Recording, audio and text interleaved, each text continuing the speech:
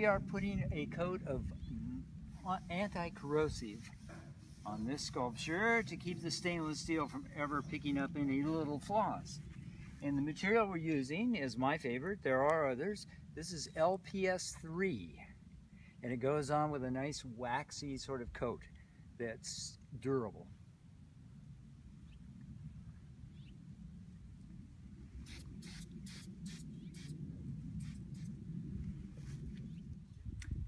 If your sculpture has a rusty metal base, you will need to maintain your finish with an equal part mix of boiled linseed oil and paint thinner mixed together and applied with a small rag. Do not let the finish build up, but apply a thin, even coat. Okay, so to service the bearings, we need to take the sculpture apart. This should be done once a year.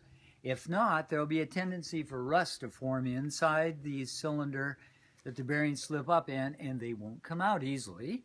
So here we go. To take one of these off, you need to wiggle it right around the perfect alignment, and it will slide off. Okay. What we're operating here with to grease these bearings and the receiver tube is a toothbrush. Not your everyday use one, but one that's old and you've saved. And bicycle grease is excellent. It has a low rolling resistance and coats watertight fairly well. So one thing we're going to do here is grease the inside of this tube. And this is more of a corrosion avoidance issue than it is lubrication. And yeah.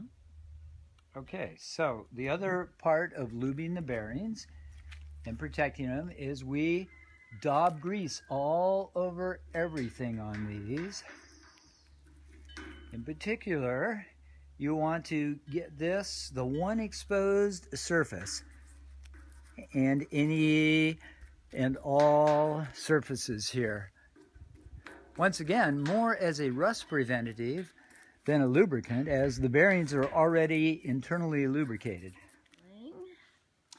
Okay, so after servicing the bearings, we need to put it back together, and that's less of a challenge than taking it apart. Once again, though, it requires that we find that perfect alignment, and it's there somewhere. Even I have trouble. There it is. Voila! Cut. Now at any time. Okay. Get over here close. I see it. So,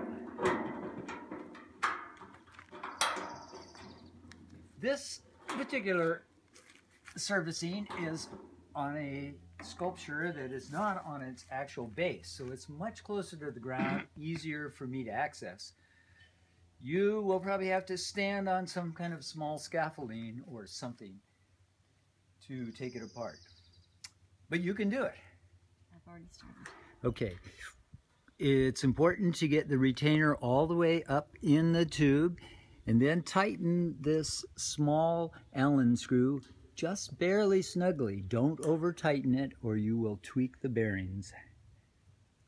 Okay, as the final move, after you've reassembled your sculpture, to make sure that the really pesky rust does not occur around this area, I recommend taking your LPS3, which you've rubbed on the outside of the stainless steel, and with a little red squirt tube, you coat the inside of the exposed metal receiver. And then, if you don't happen to take it apart every year, you probably won't be stymied. Good luck.